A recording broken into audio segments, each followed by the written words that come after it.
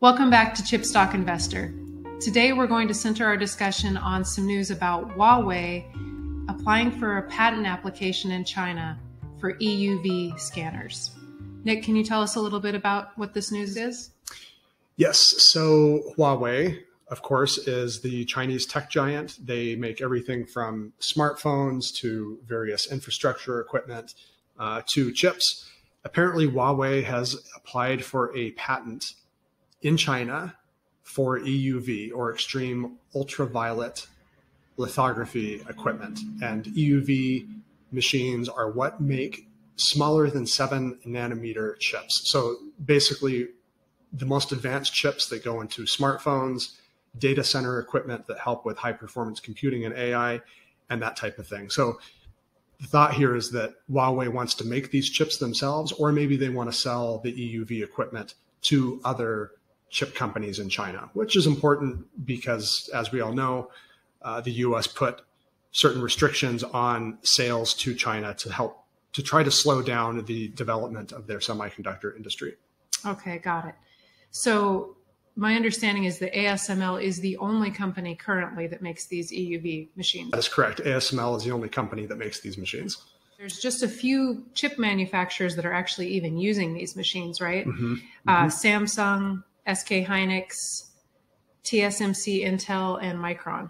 Right. Of course, Taiwan Semiconductor, TSMC, big announcement that they're bringing some of that chip production to the United States. Can you explain a little bit about how complex these machines actually are?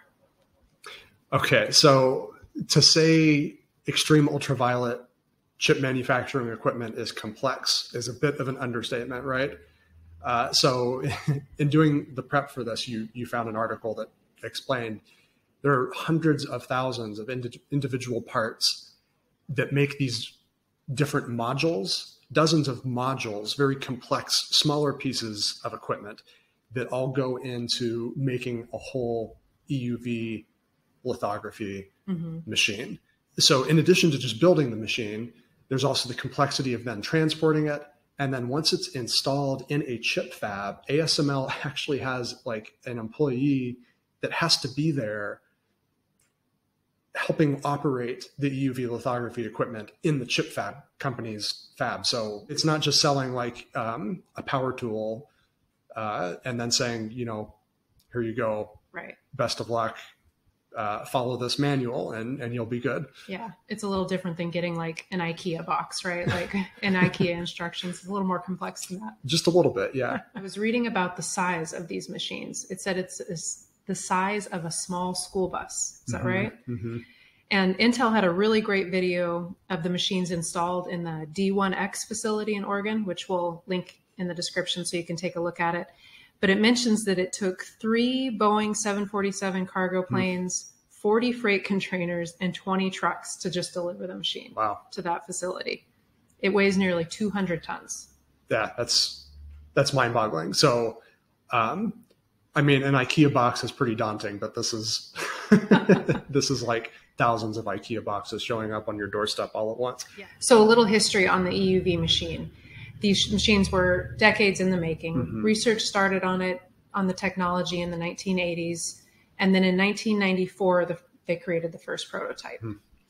And then there's tests and demos that went on for many years. And then in 2010, the first TwinScan 3100 was shipped. Wow. Yeah. And so at the beginning of 2020 actually was when they shipped their 100th unit. Okay. So there's not even that many of them in existence in the first place. No, exactly. So you can see that this company has been developing this technology for over 30 years. They really know what they're doing. Currently, even under the ban with China, ASML has been able to continue to ship DUV or deep ultraviolet machines to Huawei and other Chinese chip manufacturers. Is that correct? That's correct. Okay. So can you explain the difference between a DUV and an EUV machine? Okay. Yes. So maybe we should actually back up for just a second and maybe first define what lithography equipment is in the first place, specifically photolithography. Okay. So lithography is when a silicone wafer, those are the big round discs that you sometimes see people in a white bunny suit holding in a chip fab. when they are coated with a material sensitive to light called a resist. And then a light is shined on the wafer. Over the light, there's a reticle or a template of different lines that basically put a pattern onto the surface of the silicon wafer. And so the parts of the light, the lines that shine through the reticle and hit the wafer, the resist reacts with that, and then the rest does not. And so then the next step after the lithography step is called etch. It's where the resist material is removed and it kind of reveals all these lines and channels that have been kind of drawn, I guess you could say, on the actual disk. And etch is where like a company like Applied Materials or Lam Research would come in on the next step. But that's the lithography step has to come first, and that's where ASML comes in. So as to your question as to the light itself, deep ultraviolet versus extreme ultraviolet, DUV and EUV. So if you remember back to your physics class, recall that light travels in waves. And then the distance between the peaks in those waves determines the color of the light that we can observe with our eyes, the visible spectrum.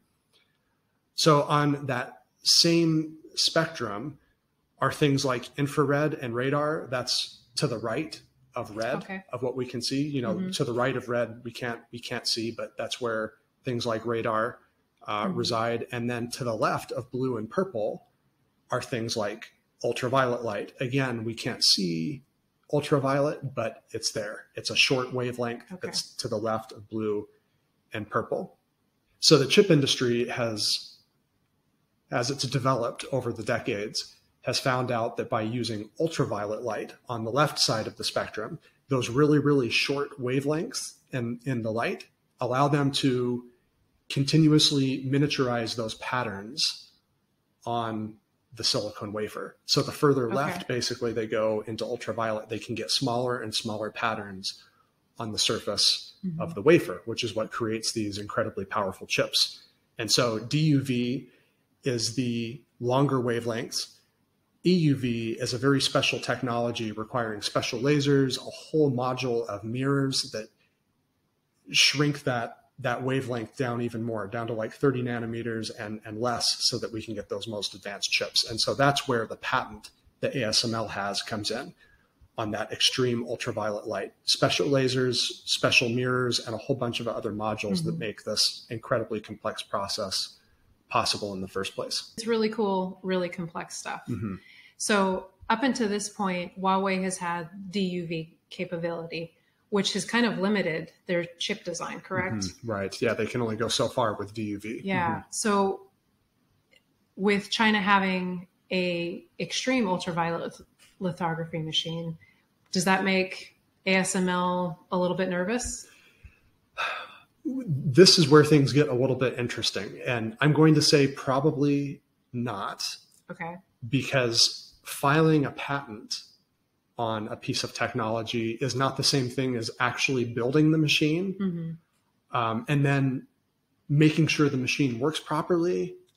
And then you have to find people who are willing to use the machine. And Huawei hasn't done this yet. So they're behind the curve already. ASML has already been doing this, like you mentioned, for decades. Yeah. Why would someone choose a Huawei machine? And then there's also the consideration too that, sure, maybe Huawei's EUV machine works and it can sell it to a lot of upstart Chinese chip manufacturers. ASML doesn't have to worry about that because currently they're not allowed to sell the EUV equipment to China, only DUV. Right. And ASML is not the only DUV equipment maker in the first place. They already have competition on that front. So this is, in my opinion, as far as I can tell, I don't see this as being an imminent threat. Okay. Yeah. And I was reading that ASML is also kind of future-proofing here. They're developing a next generation high NA EUV platform that's called EXE, right? And so this technology increases that numerical aperture that you were speaking about from 0.33 to 0.55. And that system is expected to start delivery in 2023 and then be operational by 2025. Right. And there's other EUV technology they're also working on that actually continuously shrinks the light wavelength even more. So currently, like the leaders in using the actual EUV equipment would be Taiwan Semiconductor and Samsung. Okay. They're actually both currently working on their 3 nanometer technology, working on 2 nanometer technology, but ASML's next batch of equipment will actually be able to shrink these sizes down below 1 nanometer, which at this point we're getting into measurements called angstroms. There's 10 angstroms in a nanometer. So, I mean, we're talking subatomic level here, not just microscopic, but subatomic level shapes, lines and shapes that these companies are able to draw onto these silicon wafers. So, yeah, Huawei has a long ways to go to play catch up. Okay. I think the last time I heard about subatomic was in Ant-Man. So what does this all mean for stocks like ASML and Applied Materials, who supplied some of these components to ASML? Right.